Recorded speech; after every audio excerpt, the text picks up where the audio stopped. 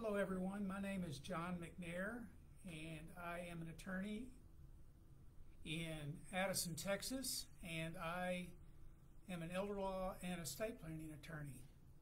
I want to talk today about a blog post I recently posted on my website about Medicaid crisis planning, or I can expand that to elder law crisis planning.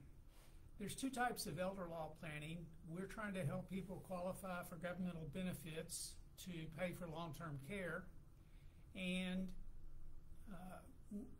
one type of planning is proactive planning. They're healthy. They have maybe 5 years to wait in case of Medicaid planning, or 3 years to wait in the case of planning for VA benefits. And they want to make a gift into an irrevocable trust, wait over 5 years for Medicaid or over 3 years for VA, and then those gifts don't count against you. You don't have to report them, and you have reduced your accountable resources so that you may be eligible at that point. But today I'm talking about crisis planning. You're on the doorsteps of needing skilled nursing level care right now, or you need assisted living right now. If in Texas, Medicaid for long-term care is primarily available at the skilled nursing level. They do not fund the programs for long-term care outside of skilled nursing to such an extent that there are long waiting lists for long-term care outside of skilled nursing, usually a year to 2 years, and there are very, very few Medicaid beds in assisted living or memory care units in the North Texas area. There are some, but it's fairly rare.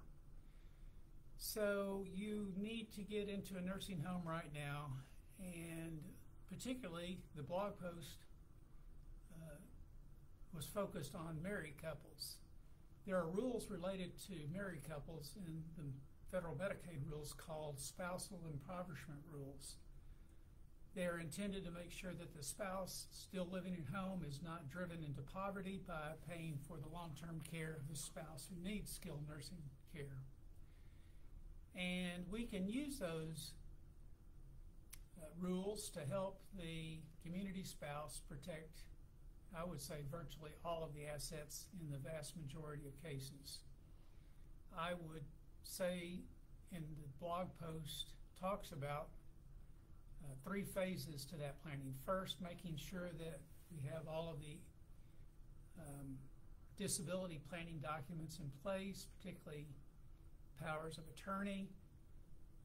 It is the case in spousal impoverishment cases that you will need to get the assets over into the name of the community spouse fairly quickly, and so we need to be able to transfer title. Second, we need to make a really complete assessment of the couple's assets and income. If they have very low income, there are rules in Texas which allow us to expand the amount that can be protected over to the community spouse. And in the vast majority of cases, that will allow us to protect all of the assets of the community spouse. Even if their income is higher, there are other techniques that we can use to protect almost all of the assets over to the community spouse. So if there's a spouse at home, there's a very, very good chance that we can protect all of their assets and still get Medicaid. So once we do the financial assessment, then we determine what techniques we want to use. How are we going to get this person eligible? We enter into those techniques, and then we make an application. Those are the 3 phases. Look at the documents, the disability planning documents. Second, we make a financial analysis, and then we come up with techniques to obtain eligibility. And third, we make an application.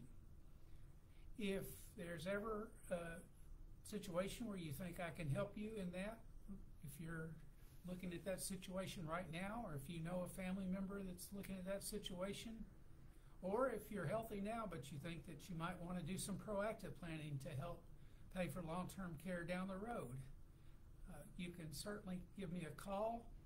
The best way to do that is to go to my website, and there's a book a call button where you can book a free consultation.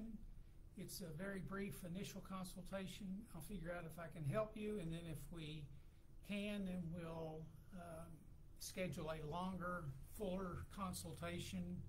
I'll get your financial information, and then we'll make an assessment, and then we'll go from there.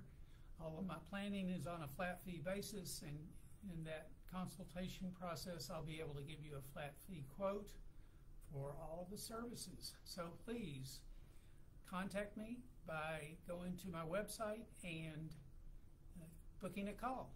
Thank you very much.